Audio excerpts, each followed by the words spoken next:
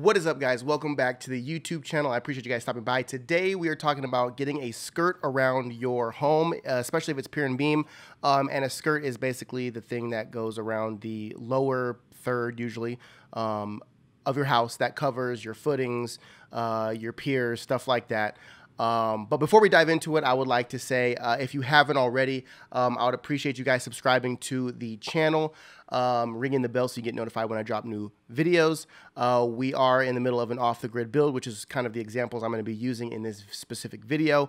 So if you guys want to follow along with that whole thing, you guys can. Also, if you haven't, go follow me on TikTok and Instagram. I'm really active on those two platforms, so you get the day-to-day look at my work. But without any more wasted time, let's go ahead and dive into one of the many ways you can install a skirt around a pier and beam home or something of that matter. This would even work for mobile homes, or if you have a camper that you want to build something around, this would potentially work for that as well. So let's get into it. All right, guys, so first things first, and I'm actually going to drop my screen off here just so you guys can look at the picture for a second. This is what a janky pier and beam foundation looks like. Now, it doesn't mean it's not durable. It doesn't mean it's not sturdy. It's just not a pretty thing to look at when you're looking at a house. And ignore the 2x10s that are cladded onto my beams. Those are there for future reasons down the road, which we'll get to in other videos.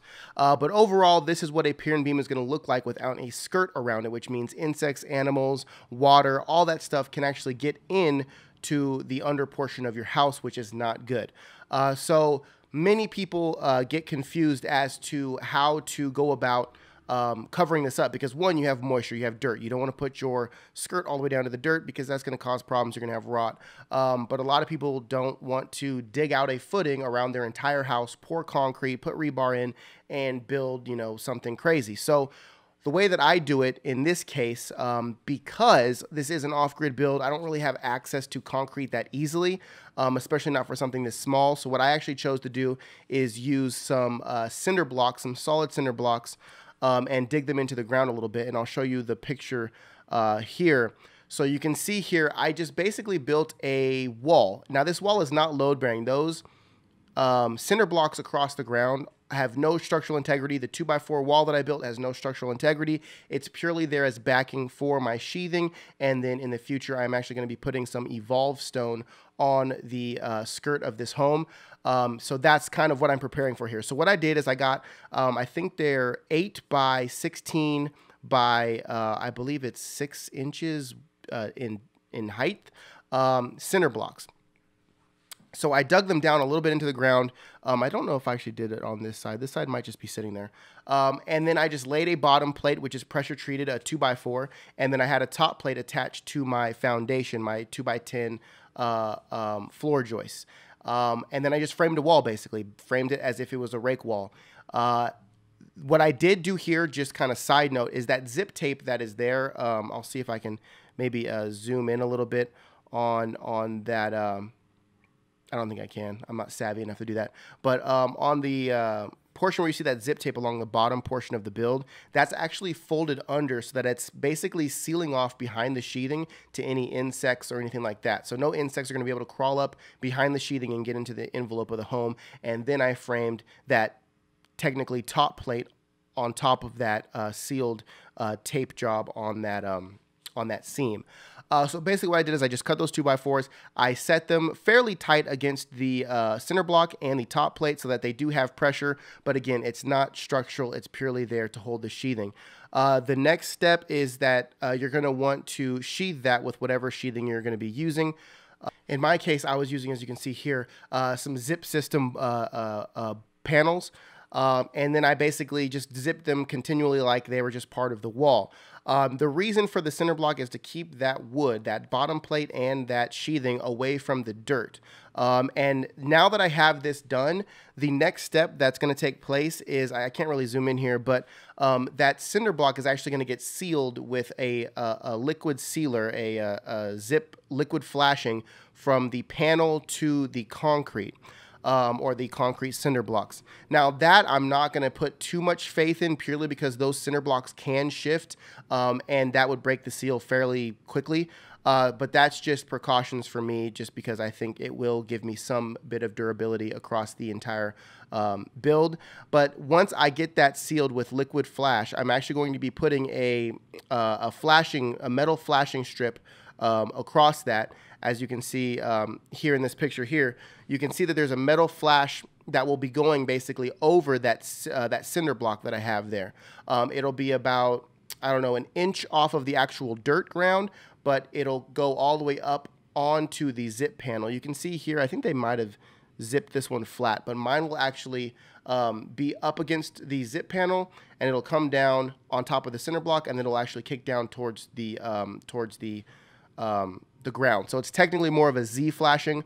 I couldn't find a picture of a Z flashing that would make sense in this because they're all like super small, but it would basically be a Z flashing that I would put against the paneling down to the cinder block, and then it'll kick down towards the dirt. This is going to keep water from, one, getting to that 2x4 pressure treated, as well as going to keep water off of that,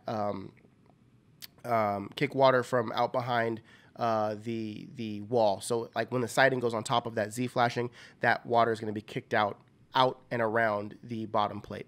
I feel like I said that like 17 times in just like a different way. So regardless, this is the best way that I found to do a quick and easy pier and beam encapsulation, for lack of better words, to close off that pier and beam. So this gives you ground contact with your cinder blocks. It's fairly cheap. It gives you a bottom plate, and it gives you solid 16 inches or 24 inches, whatever you're doing, on center backing for your paneling. Some people I've seen just go straight to cement board, and they'll attack cement board on there if you're not worried about the sheathing aspect of it, because it isn't structural. You could just put your cement board on there. Some people might do like a wire mesh and actually get it prepared for some sort of stone. I wouldn't recommend doing any type of actual stone on a setup like this because you just don't have the bearance on this cinder block that you would need for a heavy stone. So this is more for something that's going to be a lighter siding that isn't going to be pushing that wall down into the dirt. All right, guys, and that pretty much sums it up. Now, there are better ways to do this. If I had, if I could do this the way that I would ideally want it, I would actually dig a 1 foot deep trench or so and put rebar in there and actually, make a form that would kick it up about 8 inches off the ground to give me that ledge, but have it be solid concrete. But with an off-the-grid build, you kind of have to work with what you have without, spending thousands and thousands of dollars just to get a concrete truck out there and then to get all the rebar and all the different stuff. This was a way for me to get cinder block out there and get it done. So there are better ways to do this. This is just the way that I chose to do it in this circumstance. On our main house build, which is going to be a lot bigger build, we're going to be doing this completely different with engineered floor trusses, with just a whole different concept. I'm not even gonna get into that right now. But yeah, if you guys want to hate on it, that's fine. This is just one way to do it. If you guys thought it helpful, I would appreciate a thumbs up. And if you haven't, guys, like I said before, I would appreciate you guys subscribing, ringing the bell so you get notified when I drop new videos.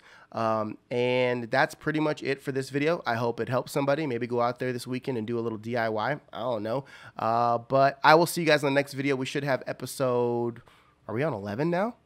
I think maybe episode 11 coming out here in the next week or so. So yeah, anyway, guys, I'll see you on the next one. Much love.